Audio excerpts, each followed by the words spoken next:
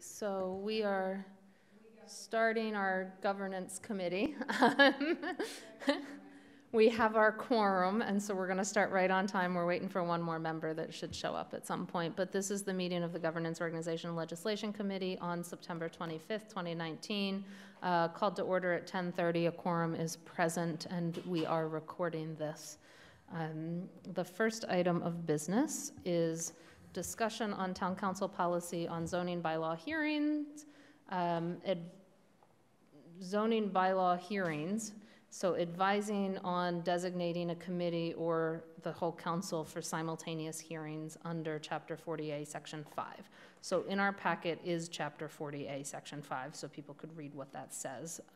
But basically what it says is that no zoning ordinance or bylaw or amendment thereto shall be adopted until the planning board in a city or town and the city council or a committee designated or appointed for the purpose by said council has each held a public hearing thereon together or separately, at which interested persons shall be given an opportunity to be heard. That's straight out of MGL Chapter 40A, Section 5.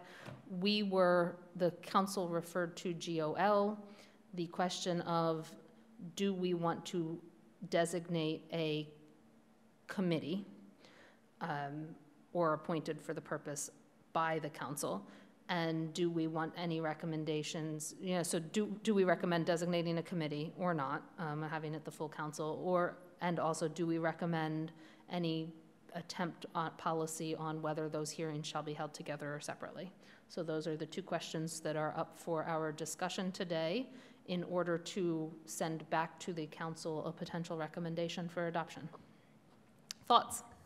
And I'm going to call on Steve first, because I'm sure he has thoughts, having been a member of the planning board. Let me gather my thoughts, and if you wouldn't mind asking Councilor Ryan. He has no thoughts. Councilor Ryan has no thoughts because he's taking minutes. So I would actually defer to the chair for the moment to get us started, if she's willing. Or we can go to the next item. So I'm willing to get started. I think on question number 2, I outlined 2 questions. Here is our other member. Question number 2 was simultaneous or separate, right? Yes. Simultaneous or separate. My recommendation would be simultaneous. The better efficiencies we can have on these in terms of publishing and non-publishing and town staff work that has to show up to all of these, to me, the better. And so I think we can each learn from each other if we hold those hearings together than if we're holding them separately. So that's my absolute first to update you. We are on our first item of business, which is zoning hearings and whether we want to recommend 2 questions, a separate council committee or the full council to do the town council part of the hearing. And then whether we want to recommend simultaneous with the zoning committee, the planning board and zoning hearings when they hold them, or whether we want to hold a separate hearing, separate from when the zoning side holds it, the permit granting authority holds it. And Steve wanted to think George had no feelings at this point, and I said, at least for question 2, simultaneous. Held them together. Yeah, so I can speak. Yeah. For question 2, to me, it's a no-brainer simultaneous. As I think you were saying as I walked in, it's more efficient. It's less burden on staff time. It's also cheaper for the town. We have to publish a legal notice for any of those hearings, and so those aren't cheap. So either we have to publish legal notices for a town council hearing and a planning board hearing, or we can publish the legal notice for a joint hearing. So it also, I think there's a financial incentive to combine them as well. Steve?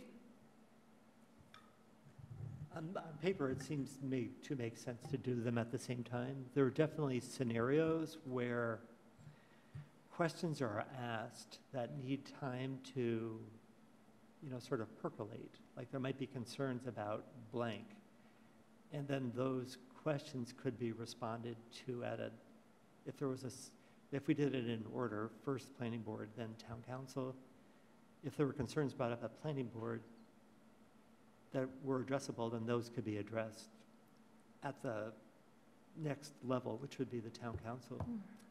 But I'm not so, I can't think of perfect examples right now, but that definitely happened in the old way, where it went from planning board then to select board. So I don't think it can be adjusted, because it has to be the same, the same measure that's before both, but it can be, it can help frame the questions. But we could always extend a public hearing also. So I think that we should start off always doing them simultaneous.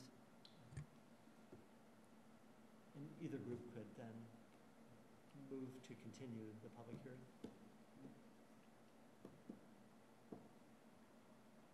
George, you don't have anything to add? Evan? So I think my position is pretty firm on that second question. The first question, I'm a little less firm on. My leaning is that since CRC is the committee charged with making recommendations regarding zoning changes, it makes sense that to delegate the town council's public forum to CRC, and for it to be a joint CRC planning board forum that, of course, any counselor could attend. I think that also, I wouldn't want to force planning board to show up in full on a Monday night, but also it's very difficult to get a full council meeting on a night that's not a Monday night. Somehow we did it last week, but so to me, I would probably lean towards CRC being in charge of it, but could be convinced otherwise.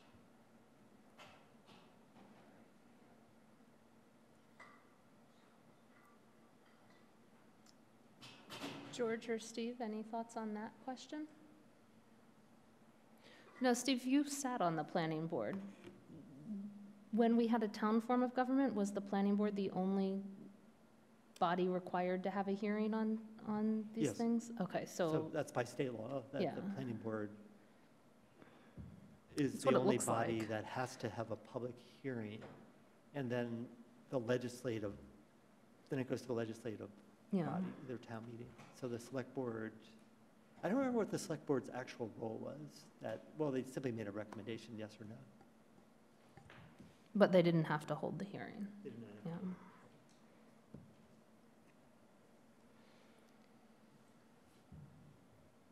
And George, you don't have any thoughts? Yeah, oh, you do have, yeah. Well, I have a question. I have a question about if we do have it referred to CRC. Evan pointed out that, of course, counselors can be present, but help me here with the rules. Can we participate directly, or are we in the audience and can only speak during public comment? What is our status? What is the status of counselors who are present at this suggested CRC meeting who are not actually members of CRC?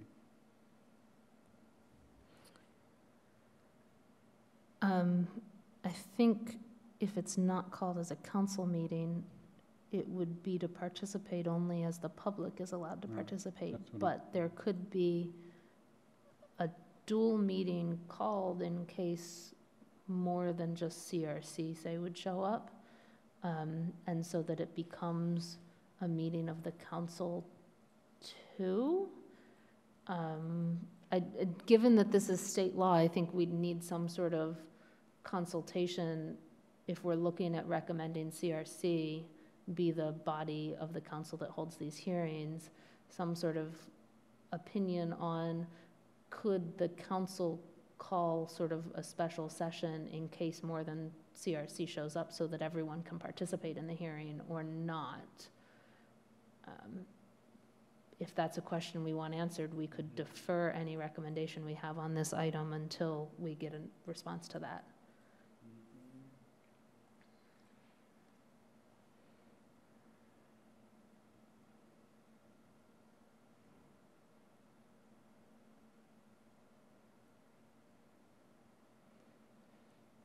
George?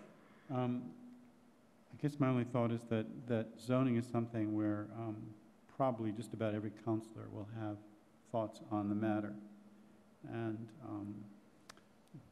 but if I understand this process correctly, even if one is simply present at the CRC meeting and can't directly participate, though you could speak at public comment if you wish, you will obviously have a chance when the full council deals with this. So your voice is still will be heard and you can ask questions.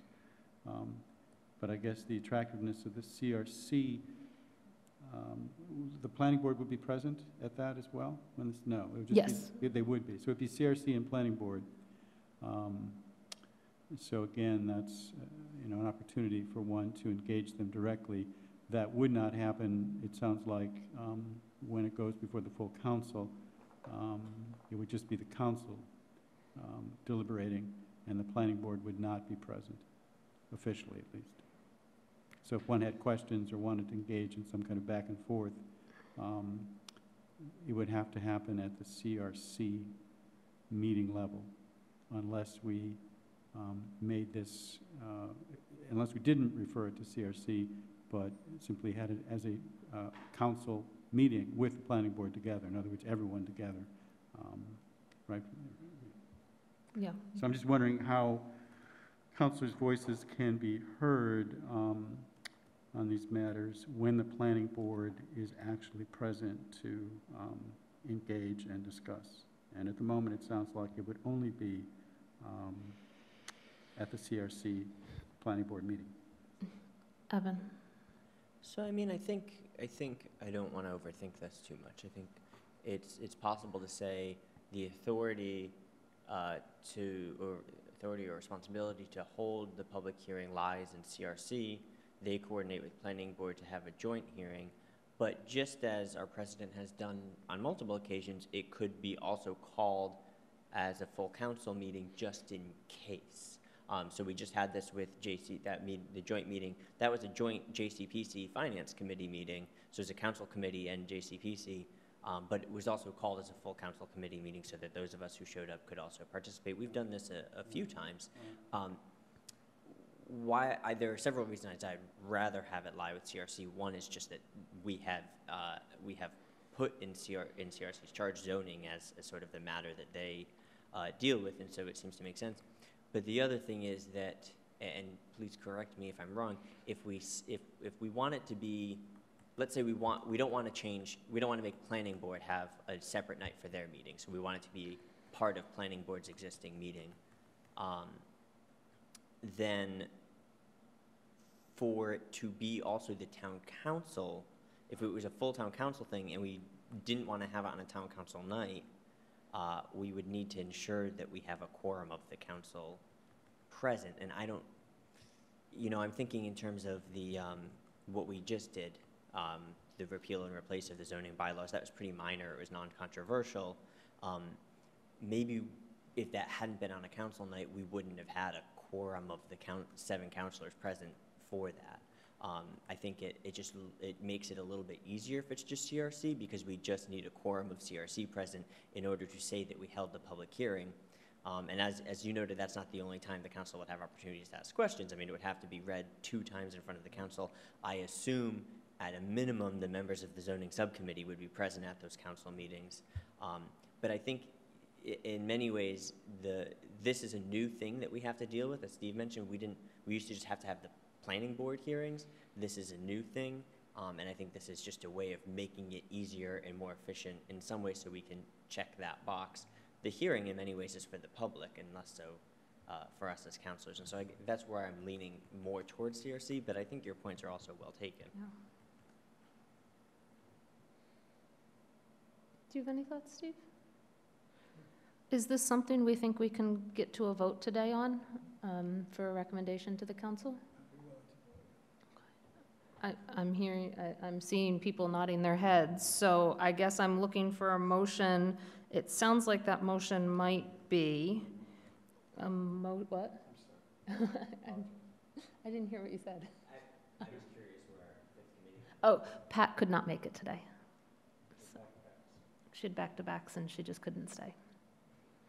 A motion to recommend, I write as I think of these, that the council designate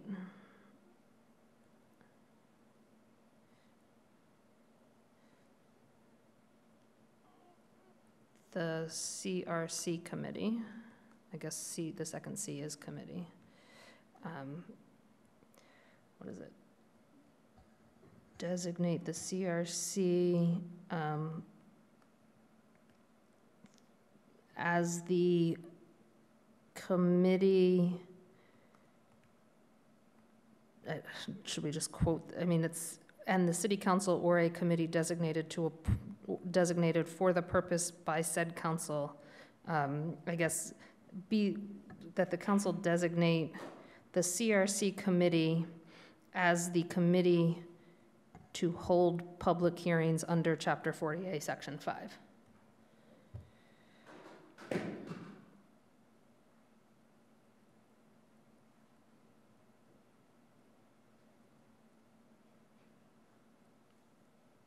So it's under MGL Chapter 40A, Section 5.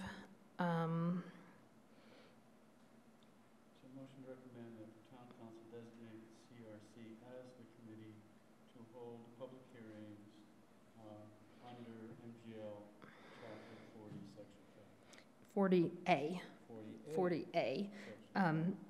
And further, so that's one, and then further recommend that CRC attempt to hold those hearings together with the planning board.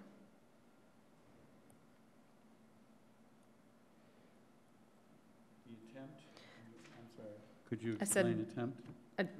Got a better word? I was gonna say That CRC hold those hearings? Okay, that's fine. That CRC hold those hearings together with the planning board. So I'll read that again. So it's a motion to recommend that the council designate the CRC as the committee to hold public hearings under MGL Chapter 40A, Section 5. Further, to recommend that CRC hold those hearings together with the planning board. I guess I'll make that motion. Second it? George seconds. Is there any discussion? All those in favor? Aye. It is 4-0 with one absent.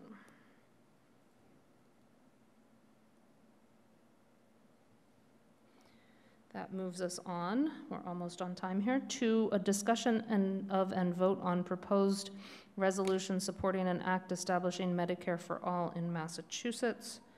That can be found in the packet.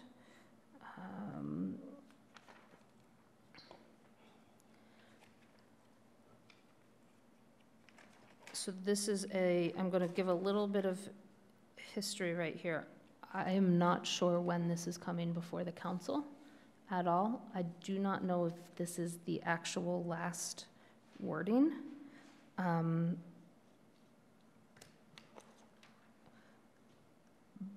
But it was requested that we make a recommendation now so that it can be heard by us before it comes to the council, since the sponsors are not sure exactly when they're going to bring it, and so that it would at least have some sort of hearing from us. So there is a document in your folder that shows it. It may change. Are there any thoughts on clarity, consistency, and actionability on this one?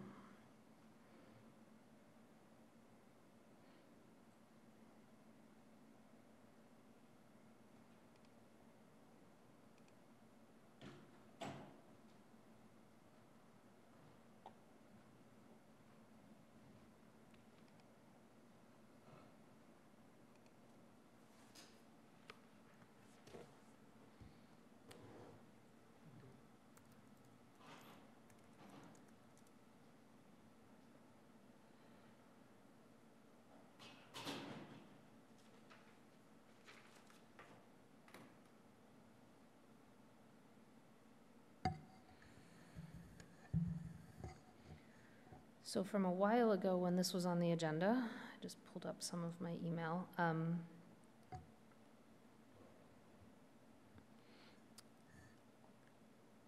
Counselor Steinberg had emailed me with some questions, some of which are not necessarily in our purview, but I'm going to read them.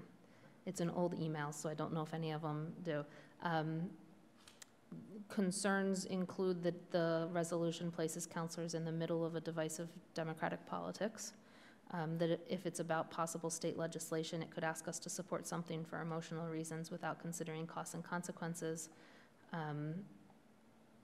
It could have bad consequences for Amherst since it could suck up taxes and affect the state's ability to provide local aid.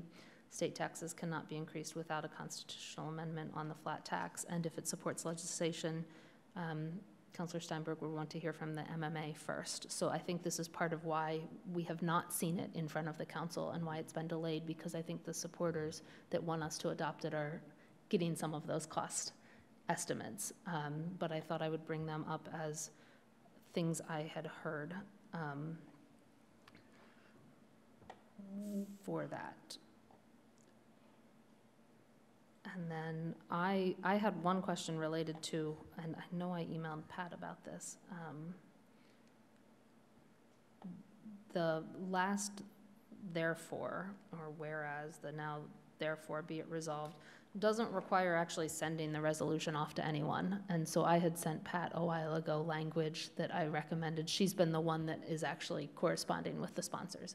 And I've actually talked to one of the sponsors in the past and suggested it to them that this language include the typical language, I think the Roe Act had it, that was passed at the council, and others when we're dealing with state laws, that it gets sent, the resolution gets sent off to the sponsors of the House and Senate bills, our rep and senator, the governor, all of that, because we can pass it, but if we don't do anything with it, no one knows. And so I would recommend anything related to this as a GOL for consistency purposes, insert that sort of line about, and upon passage, send the clerk of the council sends a copy to, and then the list, the appropriate list.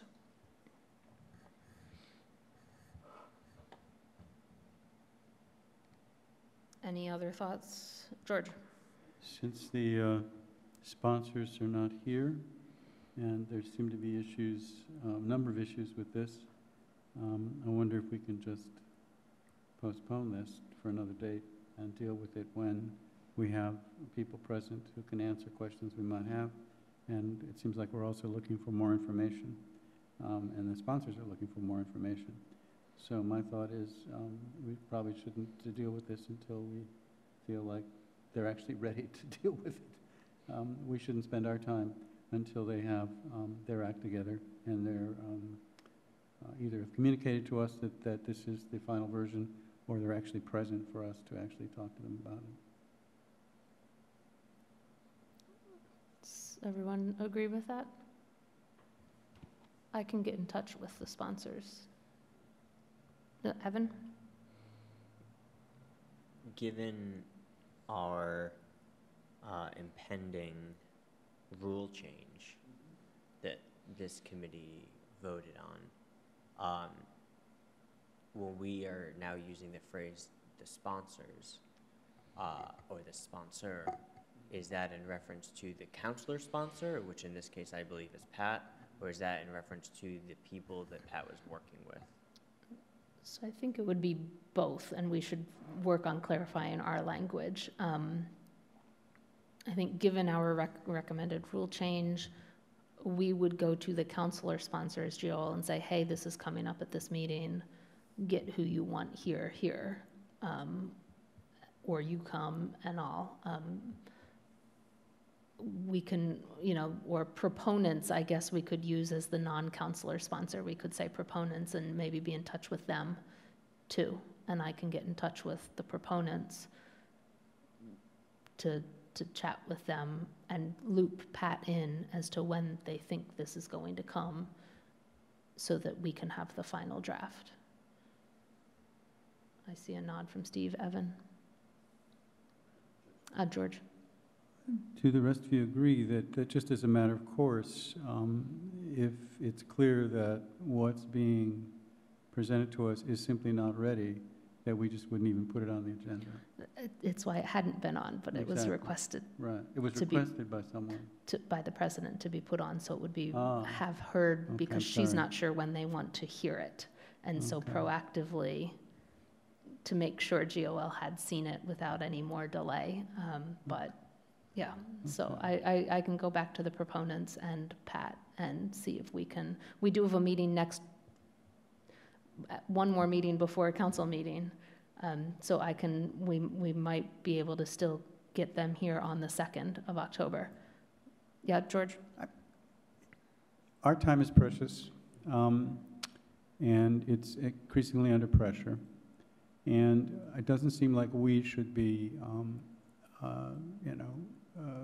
somehow, at the mercy of other people's schedules or agendas. And as a courtesy, it would seem, when you finally do want us to act on something, that you would have it in the form you want it to be in. And I understand how difficult that can be, and I have all sympathy for that. But I think we as a body should just say, look, please don't bring us something until you feel it's ready. And until it's ready, we're not going to talk about it or discuss it, no matter what anybody else thinks. Is that too draconian? But I'm trying to save our time, and so that normally, no matter whether it's the president or anybody else, the policy would be that we're not looking at something until the people who are bringing it forward say it's ready. And at that point, we'll be happy to look at it and discuss it. But, and I'm not thinking of this in particular, I'm applying this to anything that comes before us. It needs to be ready. And if it's not, come back some other time. I think it's in accordance with what council expressed at the retreat. So we will end this discussion, we'll move on, and I'll connect with the correct people. So the official before it action is comes. we're going to postpone this. We're just going to postpone. Thank you. Yeah, Evan? So just from a process perspective, I think probably, this is unrelated to what George said, it makes, if we're setting the entry point to the council as a counselor sponsor, it seems like that counselor sponsor then also becomes the communication intermediary. So while you might have the contact information for the people we're now calling the proponents, to me it makes the most sense to go to Pat as the counselor sponsor and say, talk to the proponents. But it feels a little complicated if you're also talking to the proponents. So it seems like the counselor sponsor agrees to be the person who brings it to the council, shepherds it through the council, and also has the line of communication to the proponents. So I guess I would probably encourage you to talk to Pat and not reach out to the people who she's working with and let her do that, because she's taken on that responsibility by becoming the sponsor. Will do.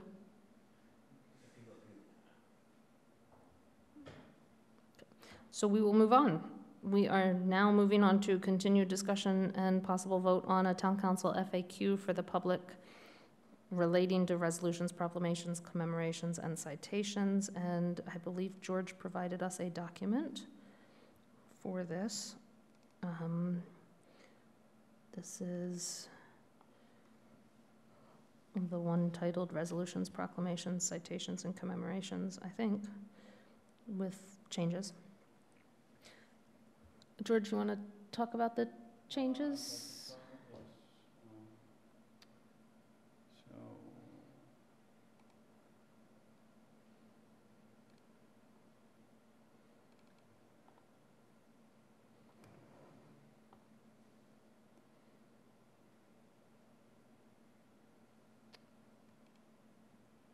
So everyone has the document in front of them, and the first change that I made was to insert town council in all four of the definitions, just for consistency's sake, and people should see if that sounds okay. So I thought the point was well made last time that, I mean, these were created as just definitions sort of out there in space, and this is really a very specific document for what the town council is doing. So we inserted it for 2, and I felt we should probably insert it for all. So that was the first change. In item number 2, how do I get something before the council? Actually, I don't think there were any changes that I recall. Please correct me if I'm missing something, but I think that was left as is. Item number 3, I was urged to try, or it was suggested we try and get clearer language as to what GOL wants sponsors to do. And so I just took the draconian course of just striking that sentence basically and just simply saying GOL strongly urges sponsors to be present when the committee conducts its formal review. But I took out the language, saying, well, this could delay, blah, blah, blah. I don't know if that meets the concerns of others, but I felt that the consensus was we really do want sponsors to be present, but they don't have to be present, and it seemed not appropriate to make threats or sort of, suggest that, well, if you're not here, we're going to punish you. If that language captures it, fine, but that was the second major change. And then the final thing that I did, as I recall, is simply insert, or tried to insert a hyperlink to frequently asked questions, and I did, but I don't know if it works. We'll find out when we accept all the changes. Exactly, right. Yeah. Is it legal to embed a FAQ within an FAQ? Right, have to ask Borges, this would be a sort of Frequently asked questions. So my one question is, given our just happened conversation about wording on proponents, sponsors, all of that, should, in number 3, GOL strongly encourages or urges proponents? I mean, that's all supporters almost. I like the word sponsor only because a proponent could be anybody. Right. It could, I could be a proponent of this Medicaid for all, meaning that I think it's a great idea personally, but I'm not a sponsor of it. So that's the only concern I have with that language. I'd like it to be clear from this to anyone reading it that we're talking to those that are actually bringing this forward, and that we would really like them to be present. And we're assuming that the counselor who's sponsoring it, or counselors, would be doing the same thing, that they would be urging the sponsors to be present. And I agree there is this sort of ambiguity now between the council sponsor or sponsors and the people actually bringing it forward. And in some cases, they could be the same people. So I don't know. But proponent, that seems a little too broad. But Steve? How about petitioner? Because a sponsor is, I think, defined in 2 as a counselor, but I would think, and then we have a whole bunch of other group petition, resident petition. So I think petitioner might be the right word. Petitioner and or sponsor. Or main petitioner. Evan, you had your hand up before I called on Steve, so. I think I understand George's qualm with the word proponent. I like words to mean something. And so if we're going to use the word sponsor, it should have a singular meaning that's understood within the context of this. And so we're calling the counselor sponsors, so I'd be wary of calling the residents who bring it to a counselor also sponsors. So perhaps Steve's language is best. I mean, it doesn't, I mean, yeah, I think it's probably the best option that's on the table right now. Yeah. Are we in agreement to change the word sponsors to petitioners in number 3? So it would read, the last sentence would read, GOL strongly urges petitioners to be present when the committee conducts its formal review. The question becomes, as we saw with my error on the last one, we have to get a good system in place for regularly notifying and figuring out how to notify when we're going to put it on our agenda. And so that becomes an additional burden on us. But it should be a good practice for us to get into the habit of making sure we reach out to someone. And in the past, we haven't even known who to reach out to, so the fact that there will be a counselor sponsor will hopefully make it easier, because it will be an email from the chair to the counselor sponsor saying, hey, we're putting it on our agenda.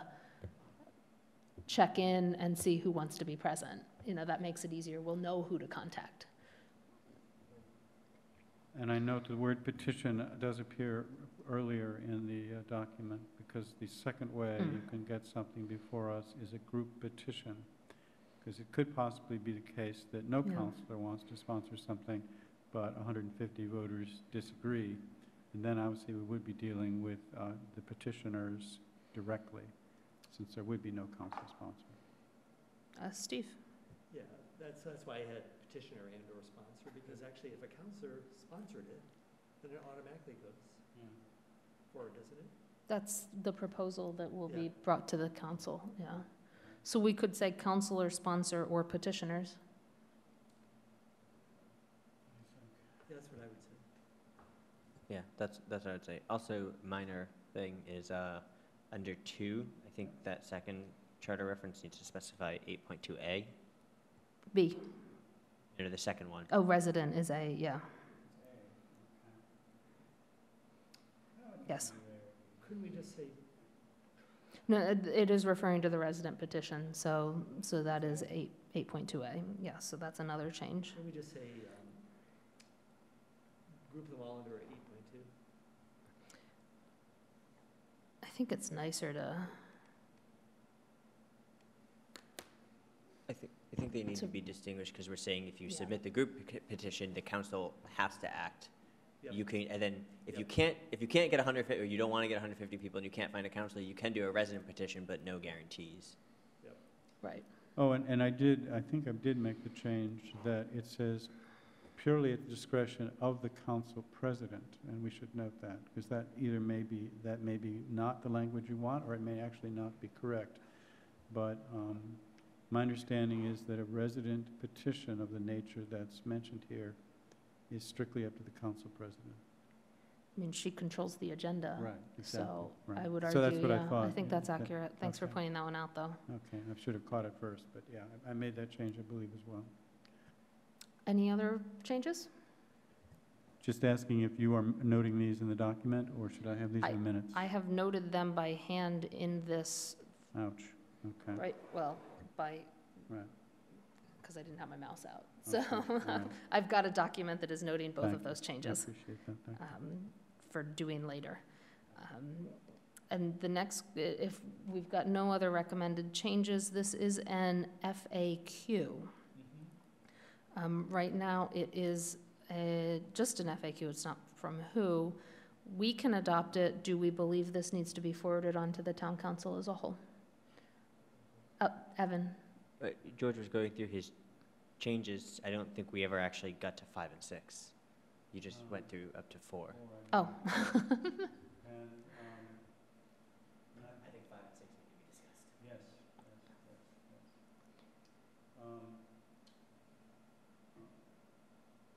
And I don't think I'm sorry, I don't think there were any changes here. I think it's just a matter of discussion, I believe. Okay. I don't recall changes.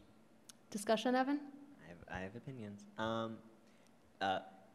5, I'm a little wary about saying usually it would be taken up at the next council meeting. That I think that sets an expectation that we might not always be able to do. I like the idea of just saying it's the discretion of the town council president. Yep.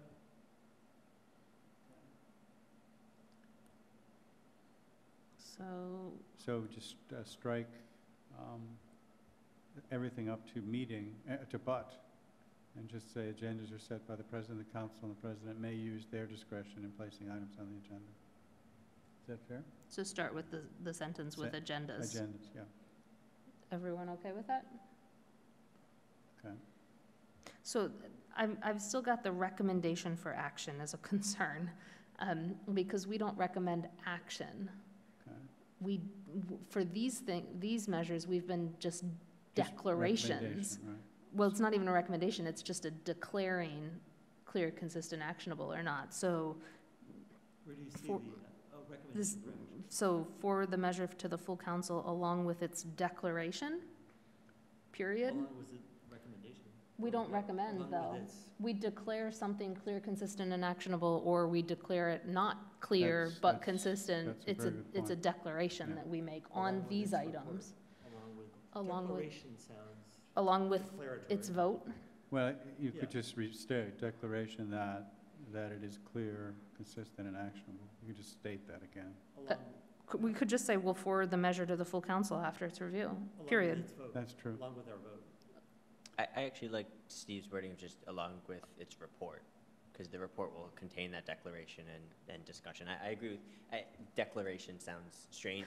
We've become very comfortable with using it, but to the public, No, it would be might Yeah. confusing still to be the a public. weird term, but Yeah. everything's in the report, so I So don't think along the with public its cares report. about our report either, but what they want to know is that after the formal review, GOL will forward the measure to the full council Along with its report, period. along Yeah. with its report. Agendas are set by the president. Fine, okay, okay. Does that work for number 5 now? So 6. 6. Okay.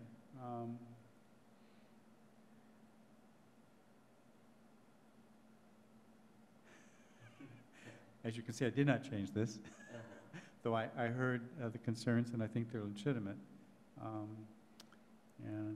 So I still think, but I can easily argue out of it, that we should say something to the effect that we're the Town Council of Amherst, and we're dealing with matters that, in some very broad sense, bear on town affairs, town matters, or interest to its residents.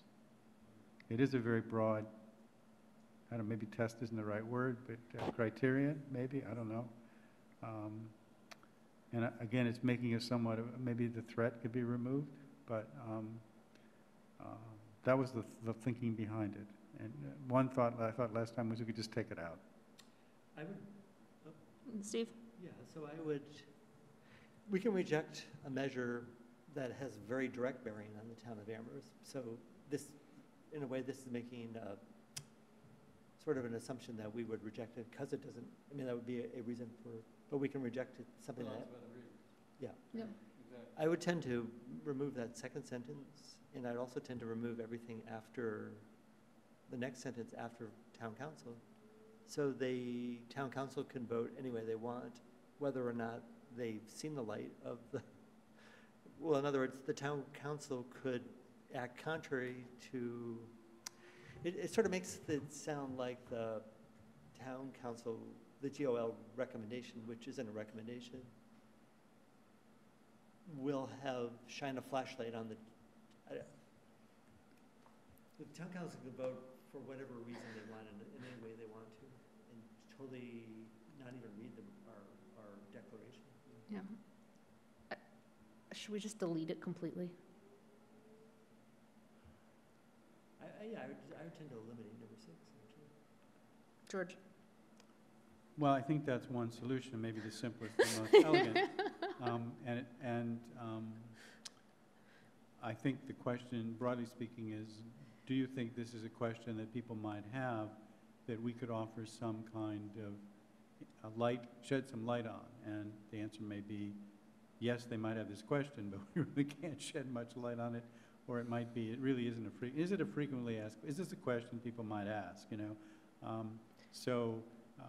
This is about what we do, and Steve's point is, of course, we don't approve or vote this up and down, we just make a declaration. Yeah. So you could argue that it doesn't belong here because this is about us, our committee. That's not part of the process for getting it in front of the council. Right. And so you could argue it's not Right. appropriate as a fact. Right, right. Evan? So I'm struggling with this one. So I'm reminded of why we're even doing all of this. And I think it started because a particular counselor wanted to ensure that there was some type of policy in place for resolutions, proclamations, commemorations, and citations to prevent ones that seem sort of absurd or inappropriate for us to act on from actually wasting council time. And so, to some extent, to ignore the fact that that's where this all started in the first place seems sort of like missing part of why we're doing this. Then again, I think we addressed that through the requirement of a counselor sponsor, right? And so the issue is addressed even if not explicitly stated, and so probably doesn't need to be there. So I don't want to keep 6, but I do kind of like the overall sentiment. If we were to keep it, and I think I'd be fine deleting it, but if we were to keep it, I would probably want to try to shift it from the negative to the positive. And so instead of doing from why might the town council not act on it, something along the lines of what types of resolutions, commemoration, whatever, are the town council likely to take up, and just say something like that the council encourages them to have some clear direct bearing on the town of Amherst, so that there's some guidance of what we're looking for, but without necessarily the punitive aspect. I will say, to me, this document isn't just about GOL, because it has definitions of what they even are, and question 2 is really about how to get it in front of the council. So I don't think we're limiting this to just GOL. Well, that was going to be what motion are we doing is, and I'll come back to that. Would us taking the first sentence of number 6, maybe rewording it, but it is assumed that such measures have some direct bearing on the town of Amherst and or its residents, and plopping it under number 1 after the 4 definitions, would that work? So you have, after commemoration, then you have, it is assumed these measures, or it is encouraged highly, the town council urges petitioners, or I don't know what we'd do, but that these measures have some direct bearing on the town of Amherst and or its residents, or it is urged, the not.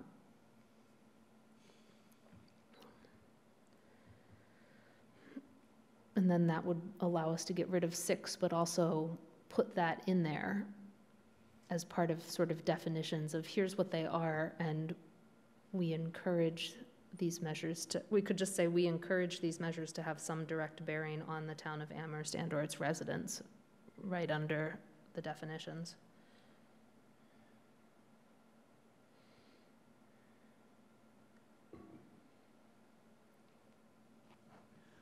George? I guess I'm a little nervous about putting that up top.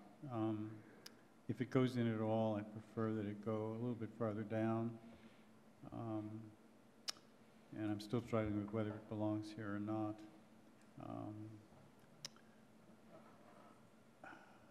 We're not the gatekeepers. No. And I don't want to give that impression. And so putting it up top might suggest to someone looking at this somewhat cursively that somehow our job is to make sure that things that don't meet some tests don't get past us. And we really can't do that. One attempt, as we said, is to have a sponsor from the council, and hopefully that will make this deal with that issue to some degree. But I don't want to give people the impression in the way we phrase this or present it that somehow our job is to keep certain things out. So I'm a little nervous about putting it up top. Okay. And also maybe beginning to think maybe it just doesn't belong. Though I hear Evan's point that this is a document that certainly is more than just GOL. And this is a question that it seems to me someone might readily ask.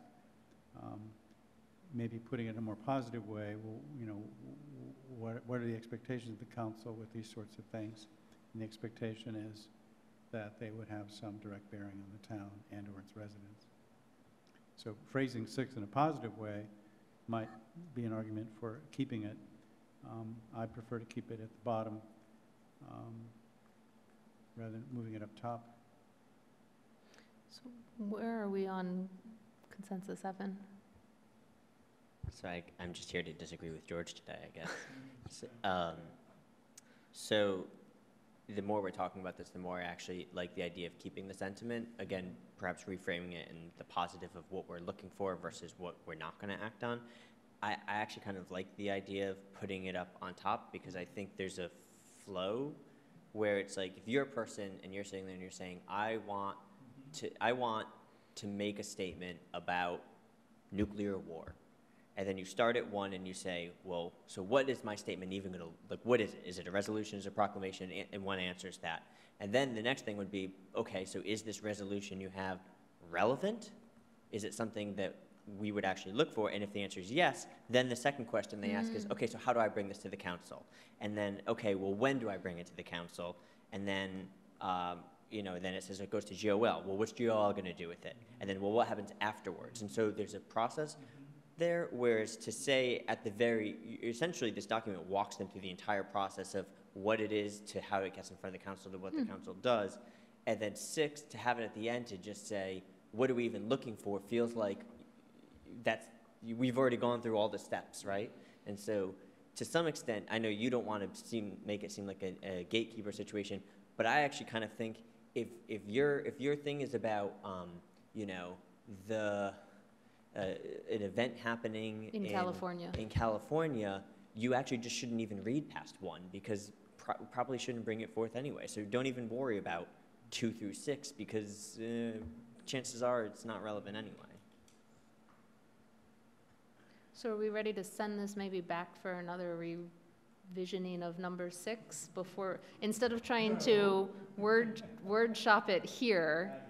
Can we send it back? I can get you all the changes we did today, so would be we've got a great. clean Thank you. document and Right. only looking at those changes then next meeting, And move, which is next week, yes.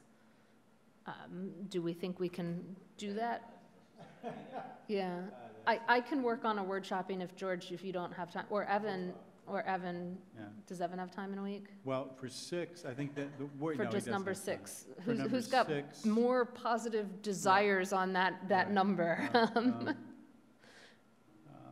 And it can be just getting me the changes and then I can put it into the document. So it'd be something to the effect that, in approving or whatever resolutions, proclamations, citations, and commemorations, what is the council looking for? Or no, that's not right. Anyway, I guess there's just going to be some thinking. Maybe any suggestions people can give me, I'd be willing to try and Okay. wordsmith it. I think everybody has a lot on their plate. I'd be willing to take it on, but I want to make sure that I capture the true spirit of 6. So Evan and I maybe can also touch base at some point.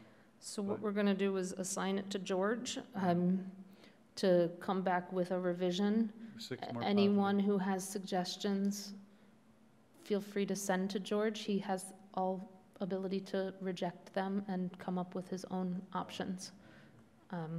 But it's going to be to George. I will send George what we've discussed today so that you've got a clean version so that the only track changes we'll be looking at is related to number 6. Sound good? And we will put it back on the agenda for next week. The next 2 items are related. They are revisions to the public ways policy to advise on flag raisings and commemorative flags, and then a potential resolution, because we were talking about restarting the commemorative flag flying with a clear town council adopted resolution. George, I think you were assigned these 2 items. Did you have time to get to them in the last week? Okay. I'm sorry, I did not. Do you think you'll have time for agenda setting by next week? And where do we think our priorities are? Okay. Let me talk to you afterward, George, and see what we can do about this. Evan? So we have the Puerto Rican flag up right now. Yes. But after this, February? it's Black I History think. Month, right? And the commemorative flag policy itself is just sort of ongoing. We were just Right. thinking of a brand-new reset on that. This It we can have wait a little couple bit of weeks. time, I think. Do people feel that? Seeing George's face when you said that. Yeah. Well, no, but it just, I don't have a template where I'm working from, and what we have at the moment is a mix of history, anecdote, question, and some supposed facts that I'm not completely confident of, but probably are right. And so it's not, we don't want to belabor today, but in my own mind, it's just not clear what form this is going to take. Do we want a history lesson in addition to, yeah. So Mandy and I, and we'll talk perhaps. Let me talk to George. I given some upcoming announcements, maybe I can take this section back on. I did draft the original public ways policy, so maybe I can take these two on over the next couple months to come up with something, and take some stuff off your plate. You've been doing a lot, George. Well, no, I don't mind doing it. I think, so let's talk. Yeah. And, because I don't mind taking this on, but I just need some kind of model, template, or something to look at that, or better guidance or clear guidance from the committee as to what they want. Do they want some history in here? Do they want my little description of the controversy over 9/11? Is that just, is that not appropriate? Because what exists in the record is a kind of mishmash of, town manager pronouncements, select board meeting notes, and lists of dates and, flags and so on. It's a mishmash. And maybe that's what the policy will look like. It'll be all those things jumbled together, but at least it'll be in one place. So I could just start with that. I could have 3 pieces to it, and then we could look at it as a committee. I don't mind doing it. Did Steve, were you itching to say? Okay, I thought I saw a hand from you, Steve. We'll chat, George, and come up with something. But Evan makes a great point. We're looking more at like November, December to get this out to the council then. No, it's not pressing. So it's not as pressing. Yeah. Yeah, so, what we could, I'm wondering if we could set like a time in our minds, like maybe by the November 20th GOL meeting. And so that gives George a couple months to wrap his head around, and George can reach out to whoever he wants to on this committee or off this committee independently, so we're not creating a subcommittee. Yes. To put this together. Is that, do you think that's enough time, George? That's fine. Okay, that's a good suggestion. That brings us to number 7 is work groups and ad hoc committees. I'm looking at the time. And then we've got a committee charge. Pat wanted to reopen that. She's not here, so we're not going to, probably, I'm just going to postpone that today. Steve is leaving at noon, so we'll see what we get to. But let's do work groups and ad hoc committees. We have... This is item 7. This is what is in front of us is what was proposed to the council. The council has had a first reading on it. And since then, we have done a whole bunch of stuff. And so we've got a document that has what we proposed to the council. The council had a first reading. I'm going to pull up my notes from that first reading. And that first reading was the 26th, I believe. Work groups. So during that first reading, the discussion was very similar to the discussion I think we've had in this committee for months. Do we need them? Can we deal with them with ad hoc committees? It's important to have non-counselors on these committees. The current proposal is not compliant with the charter because it has someone other than the president appointing the committees. Let's see.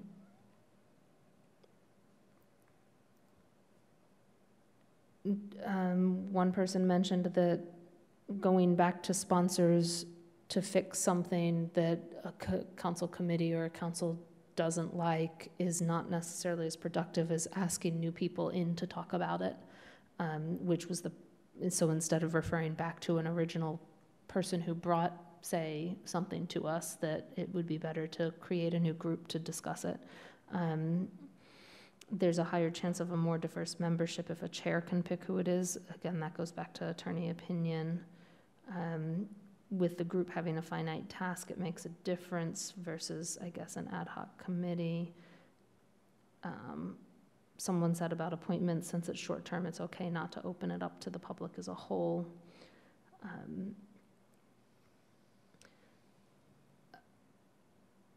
There was a uncomfortability with designating specific people by name in any particular work group motion.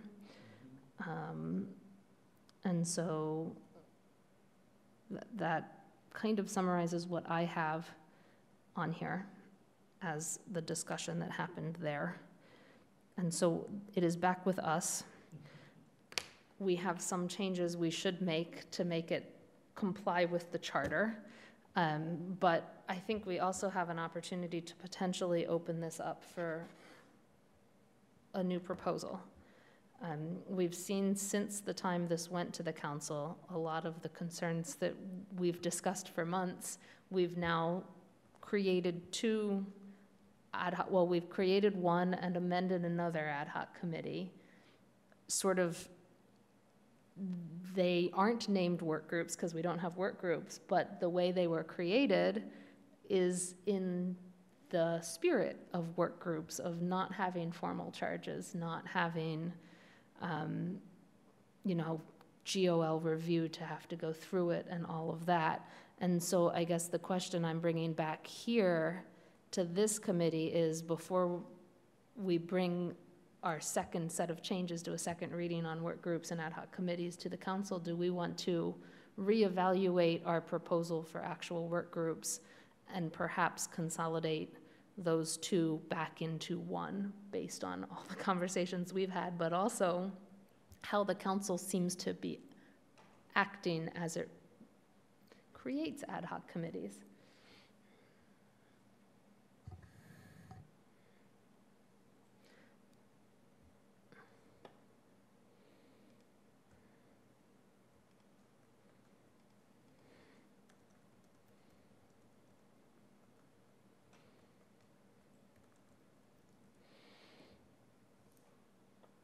Anyone care to?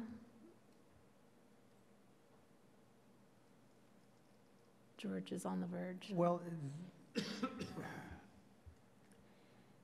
I was a proponent for work groups for many of the reasons that people have presented, but there was a strong case made by others on this body, and perhaps also on the council, that we don't need to create new entities. And Mandy's just pointed out that we seem to be doing fine with just ad hoc committees. Or maybe that's not fair. She just points out that we have created ad hoc committees. She's not said necessarily we're doing fine with it. But the point being that when we faced this challenge, we just created ad hoc committees. And some have been feeling like that's, too cumbersome or too, I don't know what. But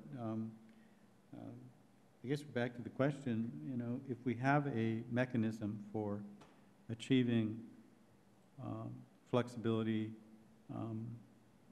and being able to get people other than counselors on a body, and maybe that's the issue with ad hoc committees, basically, that they can only be council members. Is that correct?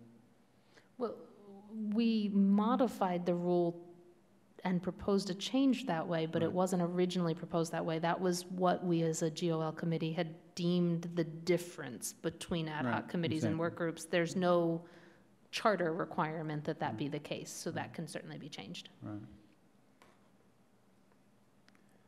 So I guess what I'm asking, and people don't have to respond, but for those who felt that, in a sense, we already have enough, we have the mechanisms we need, we don't need to create another mechanism, another body, whatever. Do they still feel that way? And if so, maybe we can try to craft something along those lines.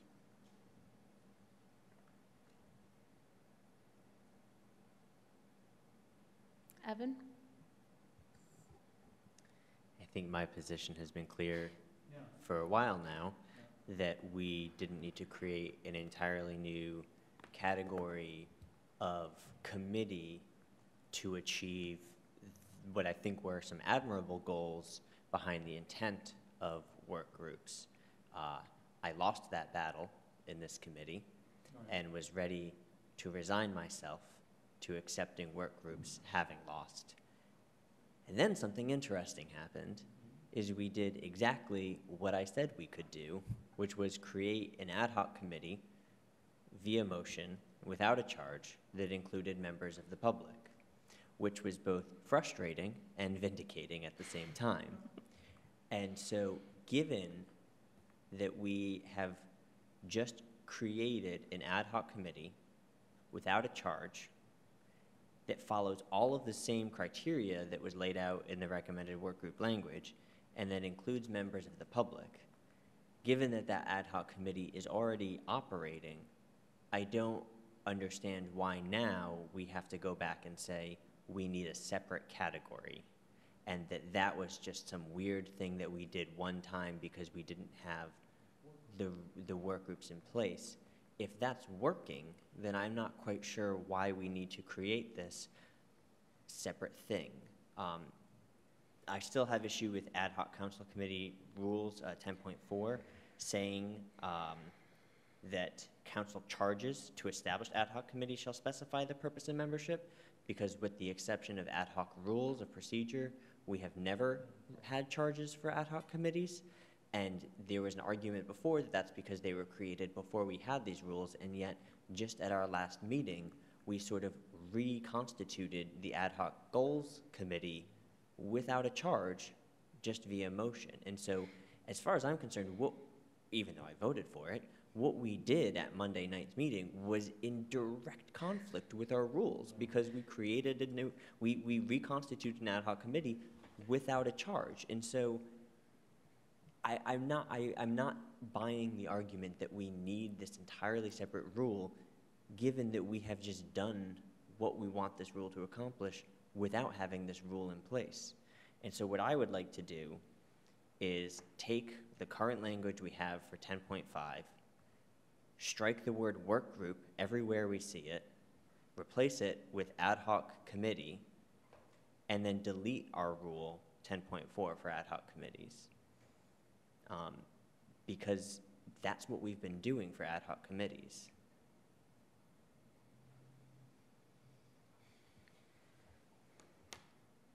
So I'm going to take my privilege here. I think that's sort of the place I'm at now. I think 10.5 might need a little bit of work.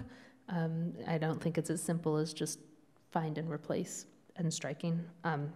Things like right now work groups require members of outside, you know, so but I think I am in the point of supporting an ad hoc committee rule that looks more like the work group rule that we proposed than the ad hoc committee rule that is currently in the rules. That strikes the need for charges, but says what the motion should show and should have, how many members should be, you know, that takes all of that and sort of allows it to be done by motion. So I think I support sort of a combining of the two into one, calling them ad hoc committees and coming back with that proposal. The parliamentarian portion of me says we didn't actually violate the rules because we moved to amend an option previously adopted, and it was adopted not in violation of the rules. It required us, it allowed us not to have to suspend the rules to make that motion versus multiple motions. But no, it is recognizing that this council seems very okay with creating ad hoc committees that don't have charges. And our rules should reflect what we're doing so we don't have to worry about whether we need to vote to suspend the rules on a regular basis. So that's where I am. I think we should assign someone to do that and bring something back if that's where this committee is at. So we're not doing it at the meeting where we're then looking at something next week, actual language, moving ourselves forward like that. Does that, if that's where people are now, I don't want to send someone off to do that if it's not really supported by this committee, because I don't relish telling people to do work that then's going to come back and not have a chance of being passed at the committee. So it would be good to know whether that's that sort of combining 10.4 and 10.5 ad hoc council committees and work groups into one rule is now the goal of this committee. I'm seeing a nod from Steve. George? I guess the devil's in the details. What I'm hearing, I'm sympathetic to. No formal charge, no GOL review. Do we also want to have some kind of time limit? Do we want to say, or is that, again, that gets too specific? We don't want these bodies to go on forever and ever. So work groups had a time limit in their rules, so we could keep You try that. to work that in? Yeah. So you basically, as you said, you're trying to take what you felt were the sort of good things about work groups that people liked, generally speaking, and craft or graft that language into the ad hoc committee rule, and then we would just, as Evan suggested, get rid of the work group rule. I'd certainly be willing to look at it and hopefully support it 100%. Anyone want to take that rewriting on? Evan? I would be more than happy to do that. So, Can I ask one question, Sure. though? Which is a feeling of the committee before I go out and do this. One of the differences that hasn't been, I think, as discussed, and I would be curious to know sort of the feeling of this committee, is that ad hoc council committees, the current rule says the council, by which I interpret to be the full council, is the body that creates ad hoc committees. Work groups, we said the town council or town council committee. And so we opened the door to committees creating work groups. Would we also be opening the door to a council committee creating an ad hoc committee? That's the one piece of this that I'm not quite, I have a very clear vision for everything else, and that's the one piece of it that I'm not quite clear on.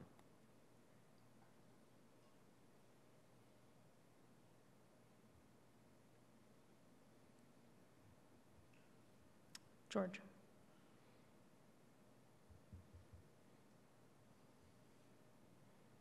We're imagining a committee, I'm thinking of like CRC, but it could be any committee that wants to get working on something. But if we don't craft the language correctly, they can't until it goes before the full body, and the full body decides that, yes, they want that committee to have a ad hoc committee. Am I capturing the essence of this, or am I missing something? That under the one view would be no ad hoc committee can be created by anybody without full council approval. And the other is a more flexible view, but maybe problematic, that no, we'd like it to be possible for committees to form ad hoc committees without having to go through a whole series of steps, including going before the full council. Is that capturing it, or am I, as often, simplifying it a bit? That's okay. That's what I'm understanding it to be. And I don't know. I don't have a clear answer in my head. I like the idea of committees having that flexibility, having that sort of autonomy, not having to go through all kinds of steps just to sort of tackle an issue they want to tackle.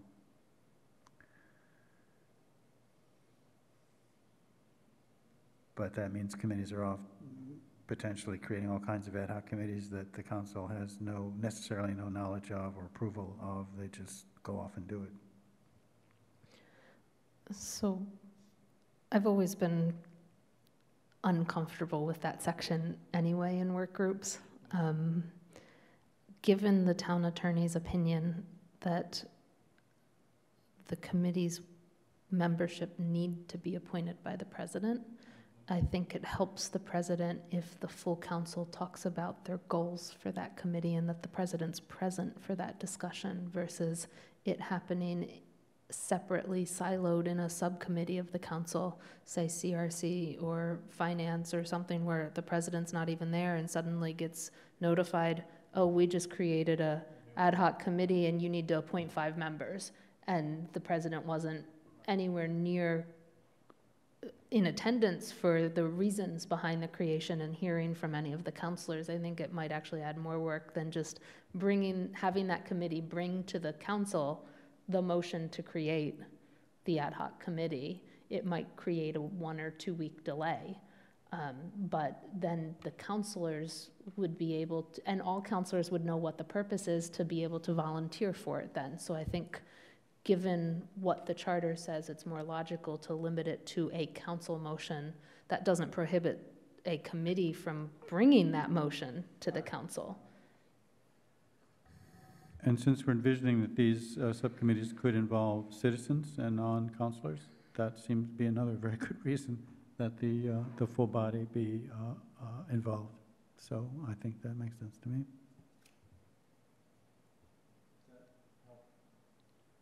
Does that help you? Does that help, Evan? Steve, do you have any thoughts? Okay, so we will put that on. Do you think you can be ready for that next meeting 1 week from today? Okay.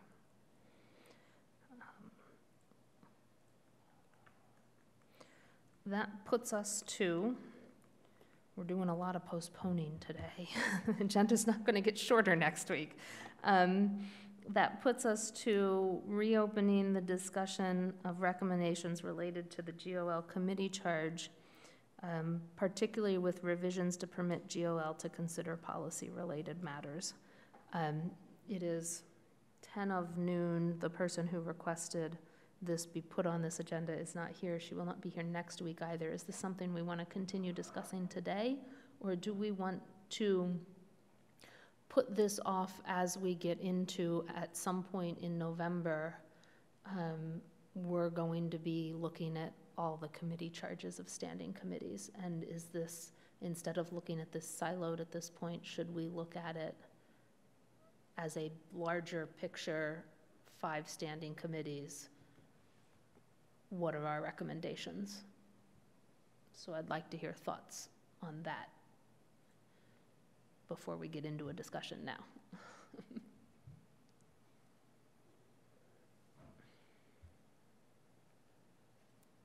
George? I certainly don't see any reason to have it on the agenda for next meeting. And since the person who brought it was particularly interested in it is not even here and won't be here next time, and I don't have any strong feelings at the moment about it, and I think it's really going to reflect our experience of this first year and a kind of revisiting and rethinking of the whole committee structure and how it's worked and how it hasn't. So I guess my feeling would be to just take this off the agenda, at least for the near term, and perhaps have it reappear at some future date in November.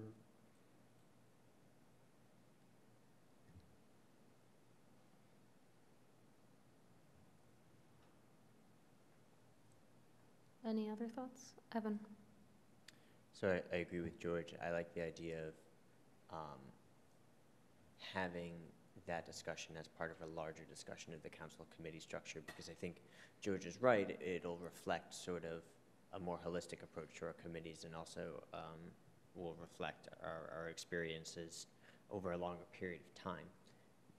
That said, we do have a revised charge that we have recommended to the council, that we presented to the council, that we didn't really get pushback on, with the exception of the fact that I think our revised charge at the time had exempted proclamations. We've since revised that revised charge. Yeah.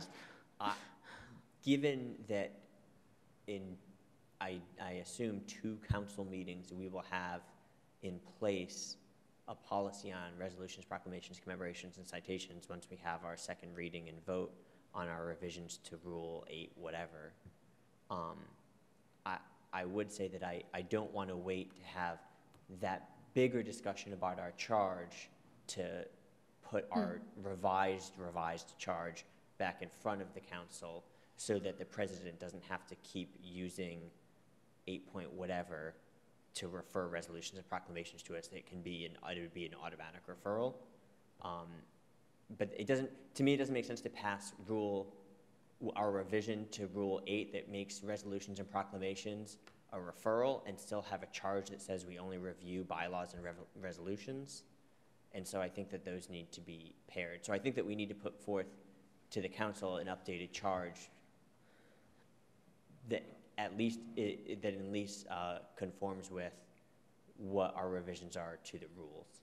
Does that make sense? No, that makes complete sense. And Rule 8 was up for the council this past week and got postponed. So I can talk to the president and say, we are ready to bring that charge forward. It just hasn't been on a high priority list. I can go back to her and say, we think they need paired. And so when Rule 8 comes in, we have a revised charge we're ready to bring. It is not part of the sort of full-on annual discussion revised charge. It's specific to these things. If that's agreement of the committee, that's what I'll do, and then we'll postpone the discussion about our other more substantive changes to the charge to a time when we're discussing all of the council committee standing committee charges, where we can have a more comprehensive discussion. Does that sound good to everyone? I'm seeing nods. So that's what we will do.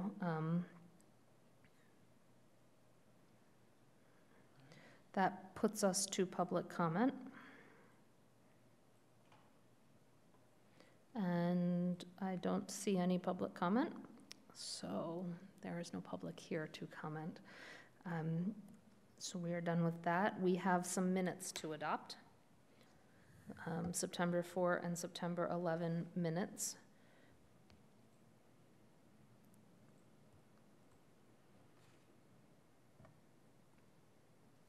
Are there any changes?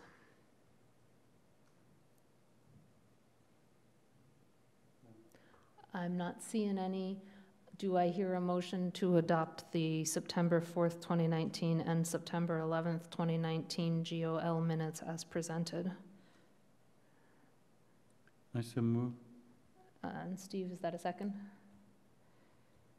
Any discussion?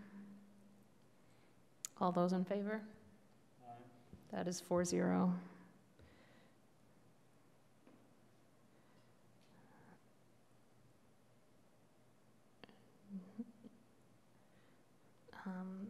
Which brings us to items not anticipated by the chair. We're chugging along on this meeting when we just postpone everything to the next meeting.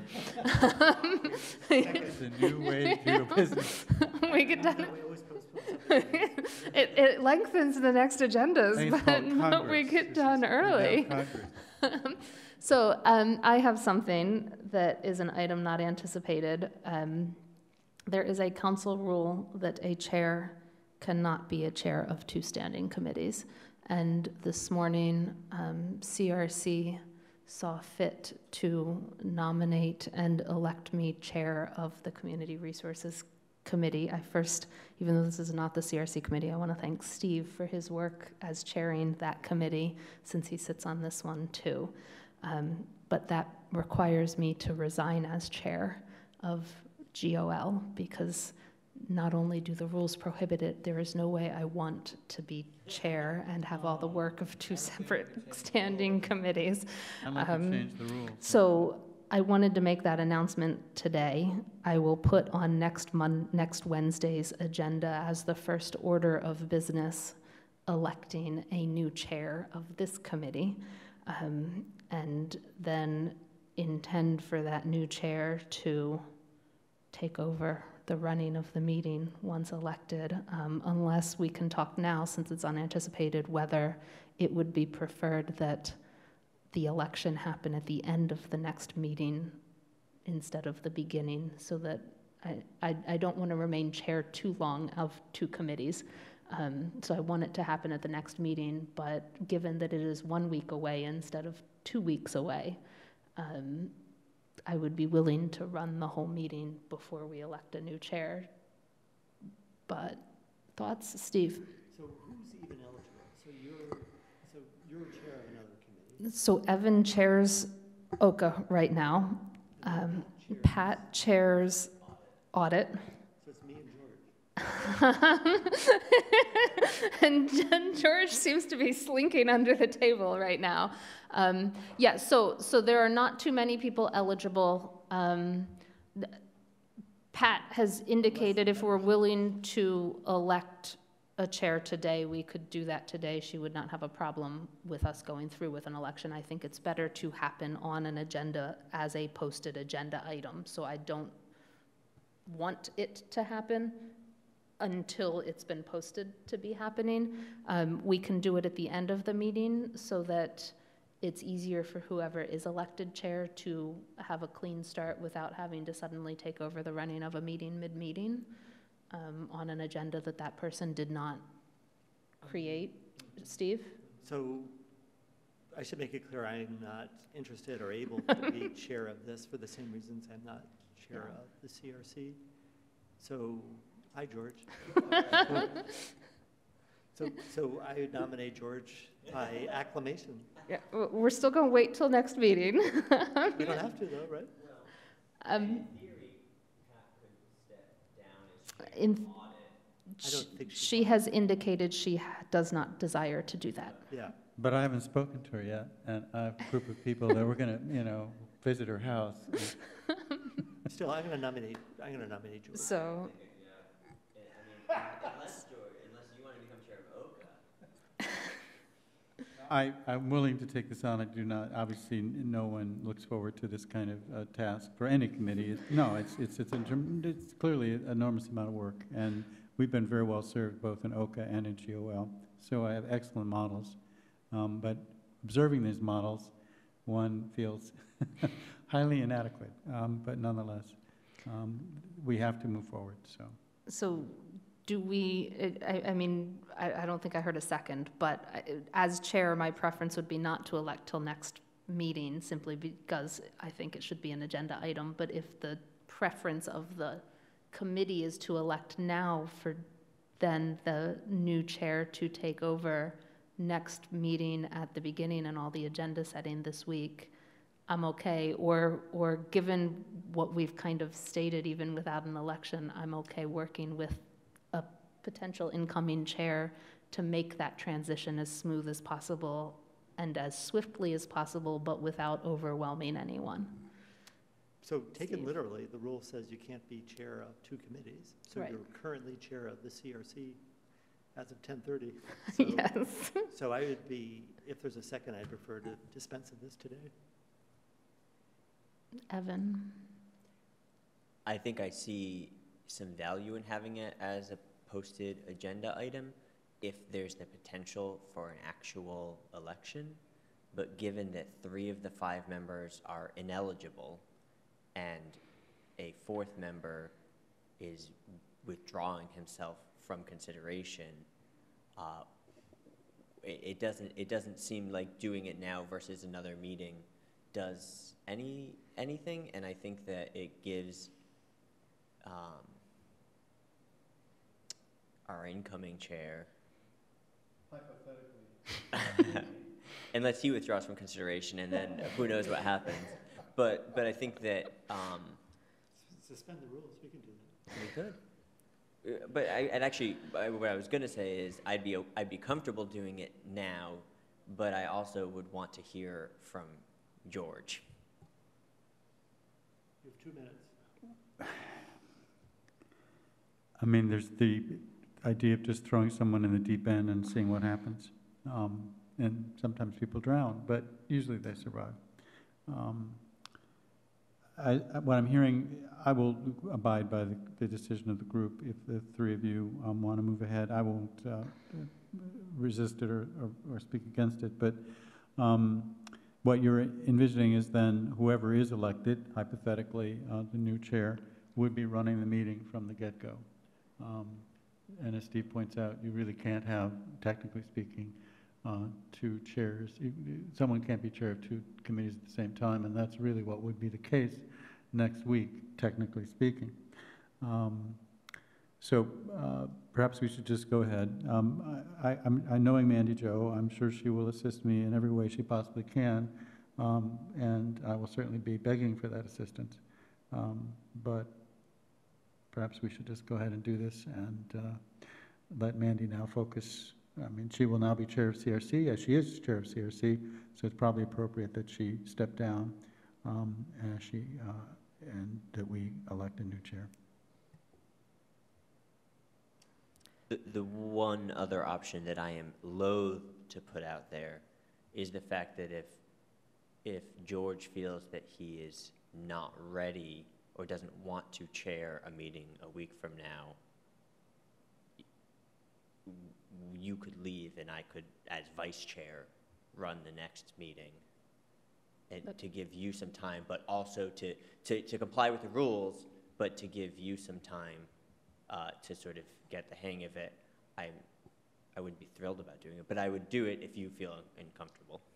I think we should just go ahead and do it. And I know you will be forbearing, and main thing is that I not miss something that needs to be done. But I think we should probably just go ahead and do this. And hopefully between the two of you, with your support, we'll manage. So it sounds like, do I hear a nomination for George?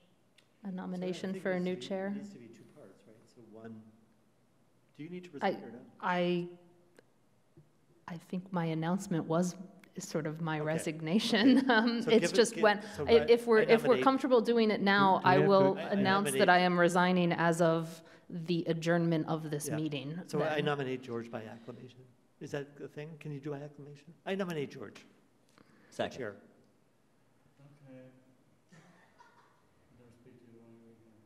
So we knew it's a guaranteed tie.